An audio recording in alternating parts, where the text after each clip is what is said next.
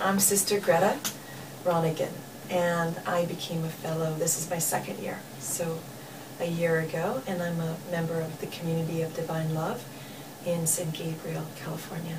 I developed a program called the Good Seed Project. It's 6 classes to be conducted in the Los Padrinos Juvenile Hall, which is in Downey.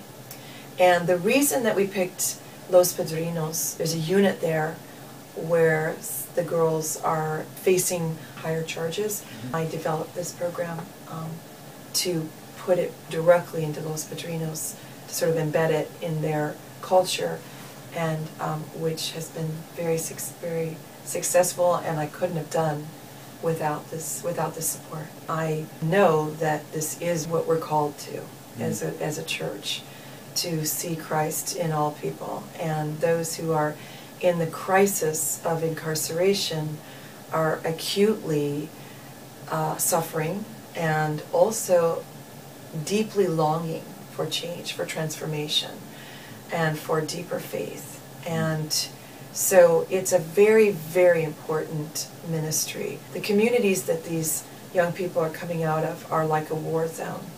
They're systemic problems of poverty, of drugs, of gangs, that they have never, often never have, some of them have no support, no family member, no grandmother, no aunt, no uncle who has ever reached out to them and held them in any esteem or illustrated to them that they are of value.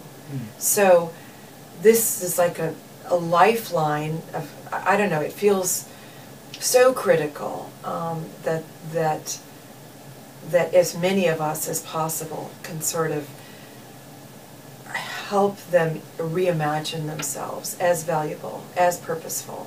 It seems to me that not only the Episcopal Church, but all of us called to serve God, there should be legions of us out there trying to create some support for this kind of suffering.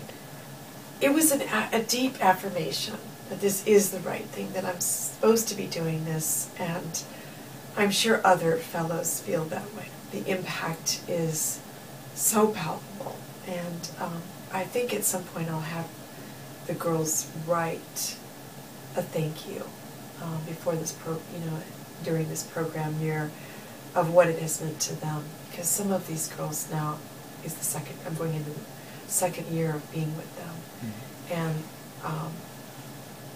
it's family now. So, and that's all because of the support. So thank you, thank you, thank you.